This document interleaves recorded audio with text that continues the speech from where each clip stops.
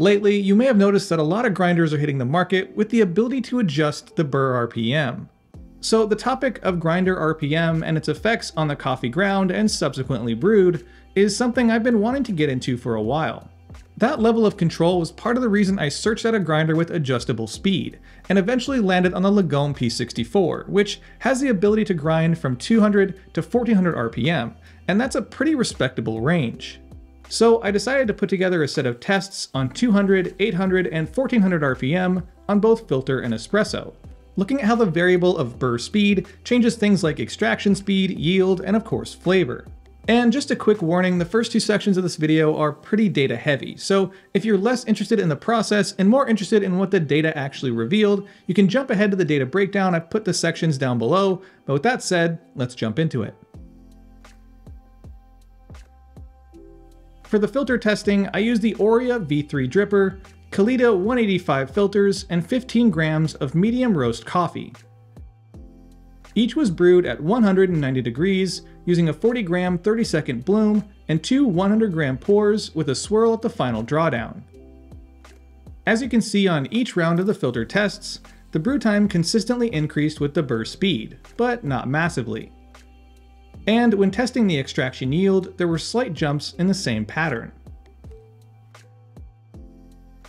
Then, through incremental grind changes, I aligned the brews as close as possible in time regardless of RPM, in an effort to remove the factor of contact time. These results produced cups that across the burr speed spectrum had slightly less extraction yield differences, but still produced a similar cup profile to the set using the same grind setting at different speeds. On 1400 RPM, the burrs produced a finer grind distribution, resulting in cups that were more complex, but verging on slightly bitter. On 800 RPM, as you'd expect, the grinds had less fines, and produced a more balanced cup, essentially what I would call the average ideal, with bitter and sweet blending nicely. On 200 RPM, with the least amount of fines, the cup produced the highest clarity of all three speed settings, really allowing the nuances to shine through, and a higher level of brightness.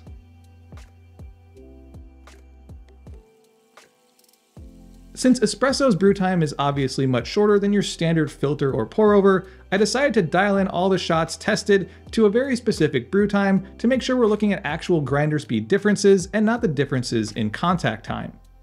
So for these tests, I used the GS3 MP set to 199 degrees and 17 grams of a medium roast coffee. Each shot was brewed with relatively short ramp up to 6 bars, and dialed into 33 to 34 grams in 23 to 25 seconds, to avoid having contact time throw off any of the differences from the grind. After pulling 5 shots per grind speed, the results showed a clear pattern opposite to the filter tests. As the RPM increased, the extraction yield made a slight decrease. In terms of flavor, and as you may already expect, each set of shots had different cup profiles.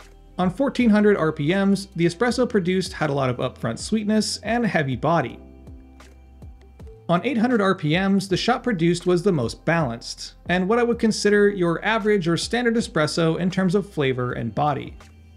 On 200 RPMs, the shots had the highest amount of flavor clarity with an increased level of acidity. Alright, so I know there's a lot of numbers in this video and they go by rather quickly, so let's go into the breakdown of what I was able to learn from all this data. Much like I already anticipated and is relatively broadly accepted, lower RPMs create a more consistent grind size distribution, i.e. less fines. In the case of filter coffee, lower RPMs produced a faster average brew time and the lowest average extraction. Not a bad extraction, but about 0.5% lower than the coffee ground at the max RPM. Without the fines filling the space between the boulders, you're going to get a quicker brew time overall, which means less contact time between the water and the coffee, plus fines are easier to extract, which in turn creates just a lower extraction. When dialed in for total brew time, the extraction gaps were lower, but the same flavor differences persisted. Faster being sweetest, medium being more balanced, and slowest being the cleanest. But interestingly enough, when I switched over to espresso, the results flipped. With the shots dialed in to as close to the same yield and contact time as possible, the higher extractions were produced on the lowest RPMs. Again, much like the filter results, it wasn't by a large margin, I would say about 0.5%. The best explanation I have for this phenomenon is when brewing espresso, the more consistent grind size allows for a more even flow of water through the puck, which results in less chance or instances of channeling or extraction defects. This is essentially the theory behind the turbo shot, which is only about 15 seconds long, but can still get you extraction percentages well into the 20% range. So as I wind all this down, the one topic that still needs to be discussed is whether getting a grinder with this type of adjustment is worth it. Honestly, I would say it's generally a fun thing to have, but I've had plenty of amazing cups without that type of control. And it's purely just something for those coffee nerds looking to take the next step into extreme social isolation. Okay, that's a joke. Kind of. Granted, it does make some differences, and considering these results, a point can be made for using certain RPMs for certain coffees and certain methods. For those chasing clarity in all of its forms, would likely benefit from low RPM options. And if your preferences are aimed at maximizing sweetness or body, faster RPMs can definitely get you there. But in the mid-range is where you're going to be getting the best of both worlds, and honestly, for me, that's where I'm going to be staying about 90% of the time. And the other 10% would be split between grinding slower for clarity and faster for body, and dependent mostly on the coffee being used.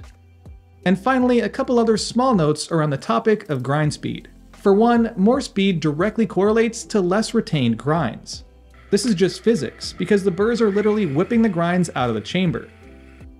And in my testing, contrary to what I read on a recent Barista Hustle article, I found higher speeds creating more heat than slow, which does seem a little contradictory considering the ungodly amount of time it takes from start to finish. 1 hour later. Anyway, as I wrap all this up, I guess I should say that all these tests were done on obviously my grinder with my burrs and a single coffee, but I do think the findings of how speed affects grind will ring true generally. But with all that said, it's time I wrap this one up and pass the conversation on to you. Do you own a grinder with RPM adjustments, or are you considering one? If you do own one, have you done any tests, and what have your results or experiences been? Drop your answers to those questions and any others you may have in the comment section down below, and as always, I'll see y'all next week.